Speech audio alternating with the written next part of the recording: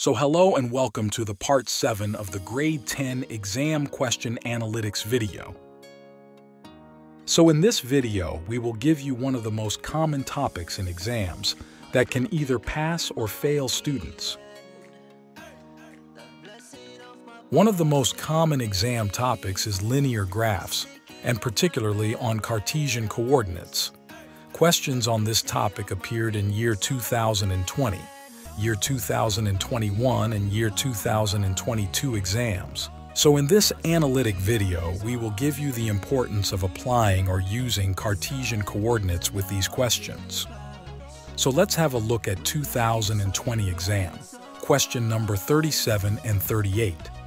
Here the two questions are asking us to first find the two intercepts, the x and y intercepts, and then find the equation of the straight line using the coordinates of the two intercepts. So from our analytics, we have identified that there are three important points to consider when answering or doing the exam preparations. The first point is the provision of the graph. Please take note that there are some exam questions where graph is not provided, and students are tasked to find the intercepts using other methods, so it is important that you take note. The second point is, 2 points from question 37 helps or leads to answering question 38. And finally, the third point is to use the 2-point gradient formula to find the equation of the straight line. Now take a moment to look through the two questions.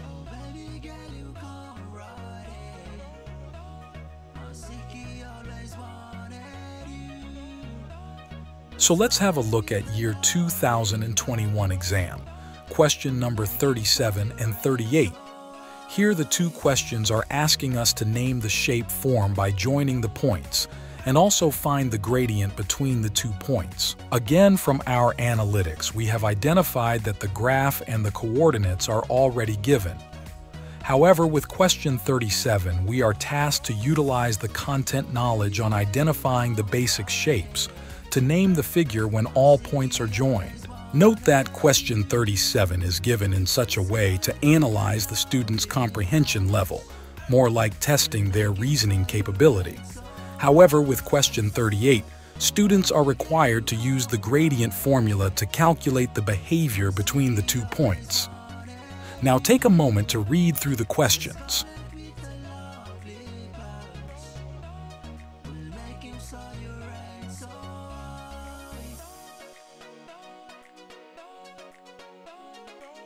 Finally, let's look at year 2022 exam, question number 36 and 37. Apparently, we could see that the setting is similar to the last 2 exam questions that we discuss. However, question 36 is asking us to find the midpoint between the 2 points. So all we need to do to answer question 36 is to use the midpoint formula to find the coordinates. So for now, take a moment to look through the questions.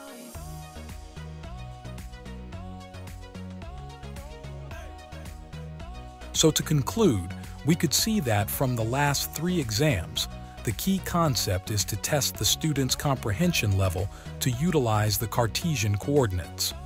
So to help you prepare for the exam, please consider the key areas where coordinates are used, and these are 1. Finding the gradient or slope. 2. Finding the equation of straight line. 3.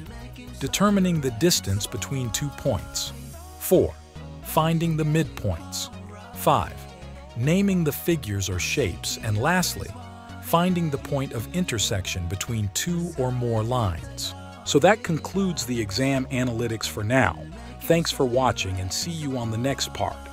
If you like our analytics, please don't forget to subscribe, leave a comment, and share our video.